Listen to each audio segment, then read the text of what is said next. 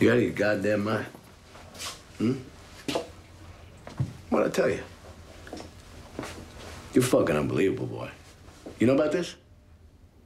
I'm not sure what we're talking about here. Your partner here, he braced Billy Lee Tuttle. Oh, braced. You fucking kidding me? It was a friendly conversation. Hey, dipshit. You don't get to decide what kind of conversation it was. Why'd you talk to Billy Lee Tuttle? And you look like you haven't seen your own bed in a couple of days, huh? Yeah? The fuck is wrong with you two? Well, I can't speak for us, but I got the flu. I didn't know that was going around. Look, this is exactly what I'm talking about. If he was pissed off after the conversation we had, then I am on to fucking something. Shut the fuck up. I told you. I fucking told you. And the human tampon here heard me. Badge and gun, Cole. You're suspended. 1 month without pay. Repeated rank insubordination. Misallocation of departmental resources. Come on. Leroy, come on, that's over the top. Don't you fucking Leroy me. I told you both.